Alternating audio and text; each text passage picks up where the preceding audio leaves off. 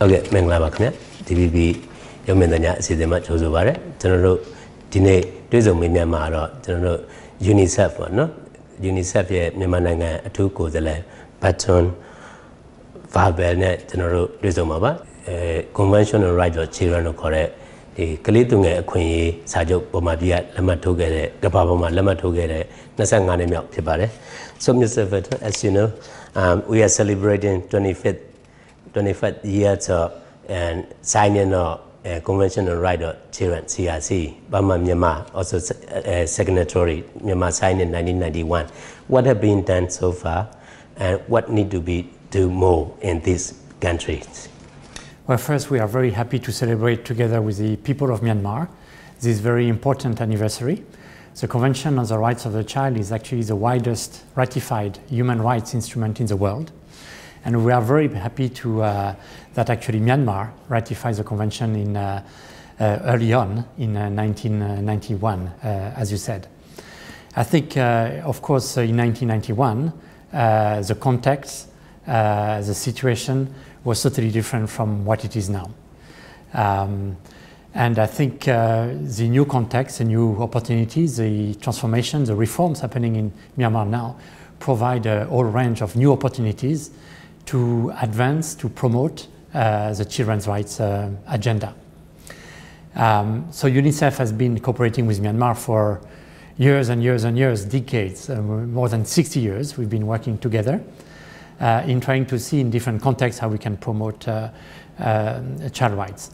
Now, of course, with the reforms happening, especially for the last 2 years, we see these reforms are important for children.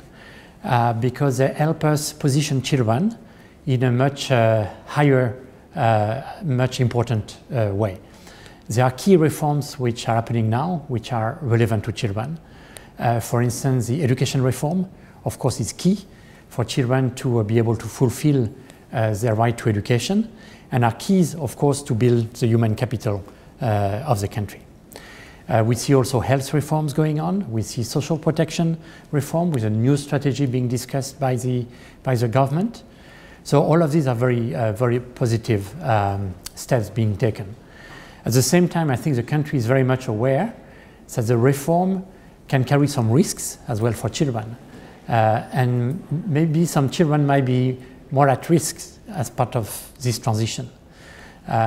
Usually what we observed as UNICEF in many countries in the world going through very rapid growth is first you observe a widening of disparities between the rich and the poor, between those who are able to benefit from the new opportunities and those who are not. So it's important for us to work with the government and the society to put in place some systems which are going to help vulnerable families and vulnerable children also to be given the opportunities they need to take advantage of these reforms and the transitions. Yeah, when you talk about these two particular issues, one is about education. So there is a very high, school drop rate, especially in the rural area. And also there is another risk, children in conflict area, especially in the refugee population. What have been done? What need to be do more about those children in vulnerable position to be better situation? Well, there are different things which need to be done. You mentioned one for education, for instance, which is to make sure that the children in these remote areas or conflict areas can access schools.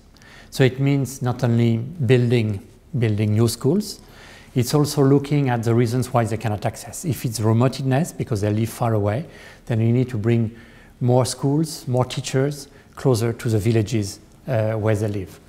When they live in situation of conflict, it's important also to set up some education facilities so that children can still go to school in spite of the conflict. In some other areas, maybe more mainstream areas, children do not go to school because they have to work. They have to work and bring an income to their families. Yeah, from the state, also about the budgeting. Of course, within the ASEAN, the other ASEAN country, they spend 57% of national budget on child development, while Myanmar is only 22.9% according to UNICEF reports. So there are criticism about state not doing enough about this, about the development of children. What state actors need to do more about this particular issue in terms of budgeting for children development issues? What UNICEF is doing now, over the last 2 years, we cooperated with the Ministry of Finance.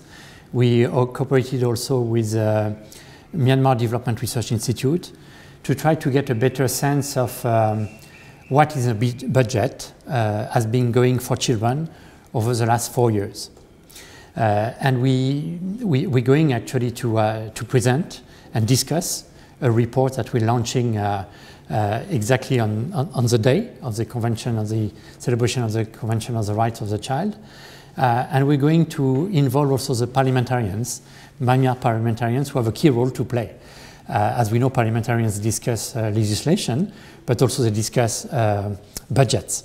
So we're going to discuss with them the finding of this report. We show that indeed we saw an increase over the last years in the budget for health, for education, but we saw a decrease in the budget for social welfare, for social protection. And we have to see how we can increase that budget to make sure that actually children can benefit from the new resources available to the country.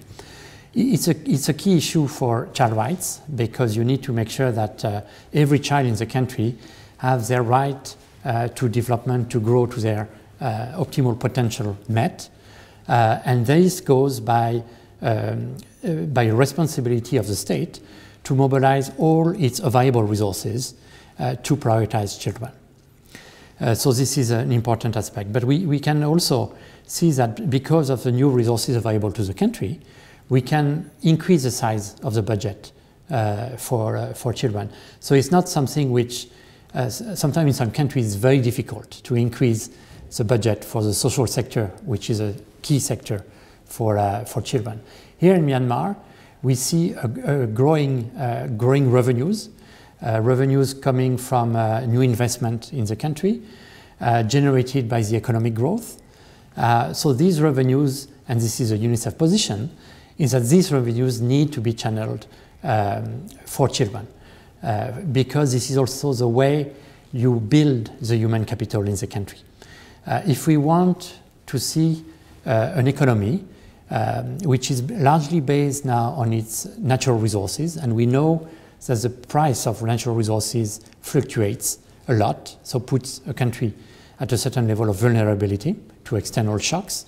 If we want to change the base of this economy towards a human capital-based economy, we need to start right now, and we need to start with children, from early childhood development programs all the way up to when they reach the age of 18, completing a quality education and being also protected and informed about the choices they have to make in their lives.